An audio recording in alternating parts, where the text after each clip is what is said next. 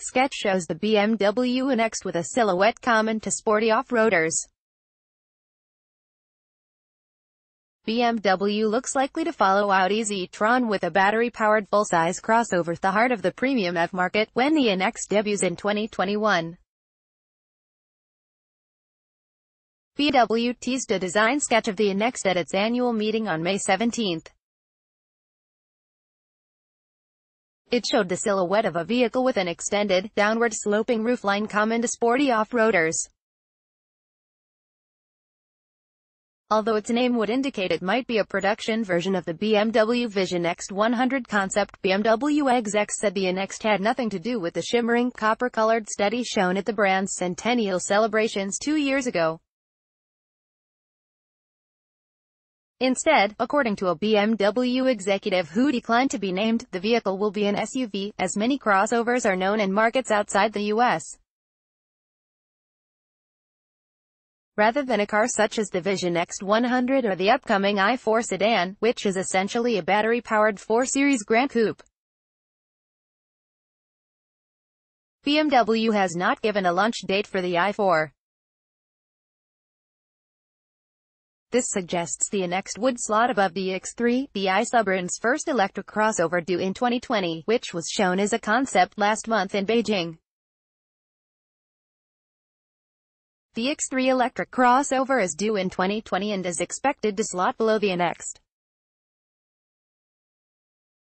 It's not without reason that the first purpose-built electric vehicle by Audi, crucial for lowering fleet carbon dioxide emissions, is the e-tron full-size crossover, which starts in Germany at €80,000, $93,800.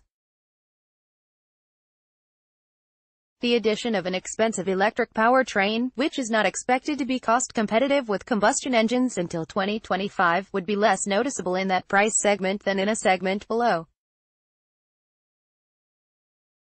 Executives say SUVs and crossovers are also the body style most in demand worldwide, so they offer greater pricing power over a sedan, hatchback or wagon. In China, the world's largest market for EVs and conventionally fueled vehicles, the market share of SUVs eclipsed that of sedans last year, according to Volkswagen.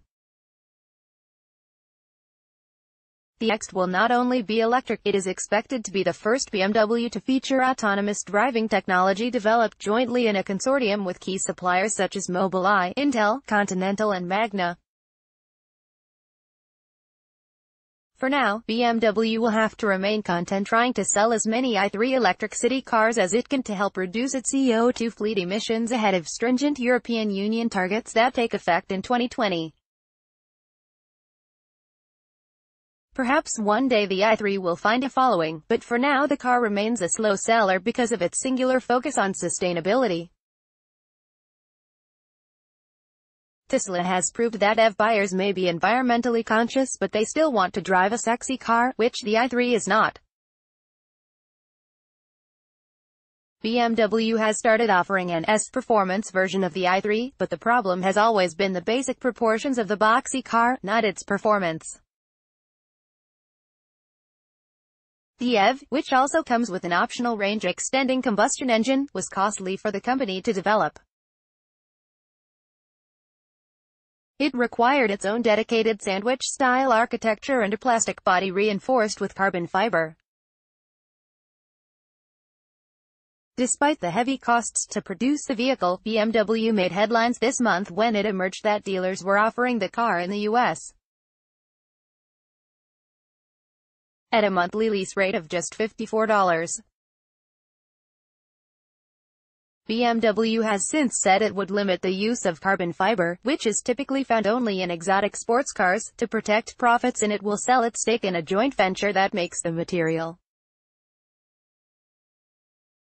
The X3 will also be the first in a series of cars from the i-Suburban to use a new flexible architecture that can be used for combustion and battery-powered vehicles alike, abandoning the approach taken with the i3.